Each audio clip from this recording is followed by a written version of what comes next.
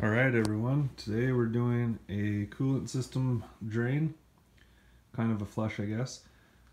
This is a 2001 7.3. Sorry for the trash lighting in here, but I already added some simple green into the coolant bottle and I drove it around for about 10-15 minutes. So I'm going to drain that and then we will add some distilled water. You see the buckets of distilled water I got there. My system's hot because I just came back from driving, so I'm going to take this off really slow. You can hear it degassing.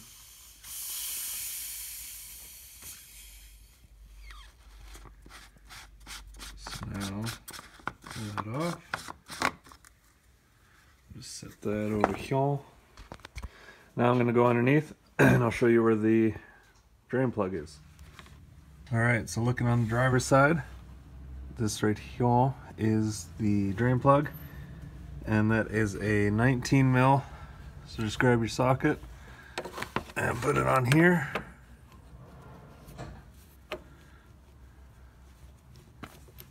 And then just have your drain bucket ready underneath. I got my pail there.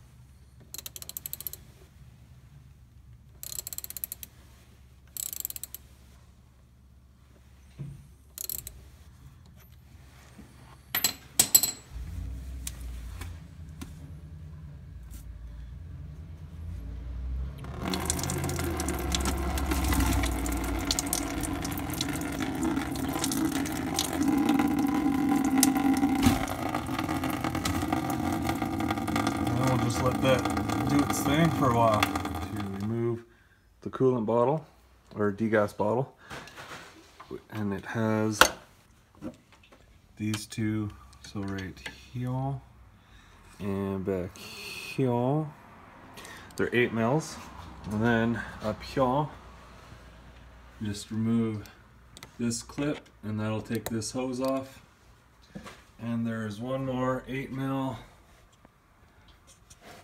right under the jack here, and that bottle should lift up. Alright guys, I forgot there is also a hose on the bottom there, a larger one. See the spout there? So I just pulled the clamp down and so we'll get that out. So here's the tank. Oops. So you can see why I'm going to be cleaning it. Pretty dirty. Pretty dirty and oily. So yeah, I'll go clean this up. I'm going to be using simple green to clean it. And I'll show you guys what it's like when I'm done cleaning it. Alright, here's the bottle after some cleaning. I tried to scrub it out with a toothbrush, but it wasn't really working out that well. See inside, it's quite a bit cleaner, but not perfect. But it is better than what it was. I want to get the Sinister Diesel degas bottle anyways, so this will do for now. Okay, bottle's back in, hoses are hooked up, and I added 4 liters or 1 gallon of simple green, and then I topped it off with some distilled water. See, we're up full there, so now I'm just going to go start it, let it run for about 10-15 minutes with the heater on high, let that circulate through. I'll drain it, and then I'll fill it back up with distilled water, run that through, drain it, see what the color of the liquid coming out is, and then we will go from there. Alright, we just had it run for about 15 minutes. Pretty hot. See, water's right up to the brim there. Yeah, we'll let it cool down for a bit, and then we'll come back, open that, and then we'll should be safe by that point to open the drain valve down there. got the bottom drain there. I just carefully opened it. I don't have the top open yet, but let's see if I can.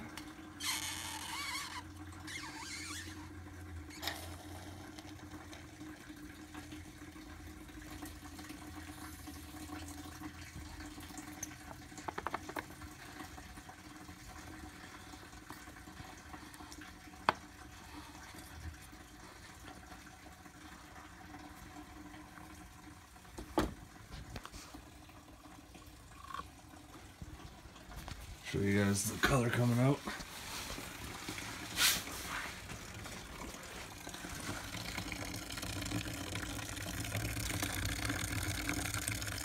That's all that cleaner.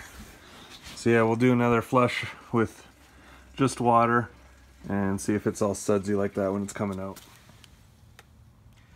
Alright, I've done this about 10 times now where I've just filled it up and drained it. I've been using tap water. See, this is what I'm left with. Pretty clear.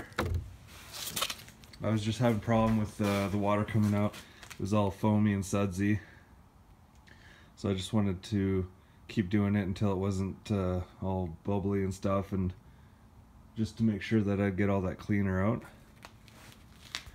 So yeah, I think that's good. So now I'll show you guys what you need to put back in there. Okay, so I have 4 gallons of this concentrated premium antifreeze / coolant. Part number CVC5. This is just the green stuff. That's what was in here before. And then I had this diesel coolant system additive. So you can see here in the owner's manual. So you need to add 1 of those. That's the old part number. And so yeah, we'll add that. Then we're gonna add 4 of these, and then we'll top the rest off with distilled water.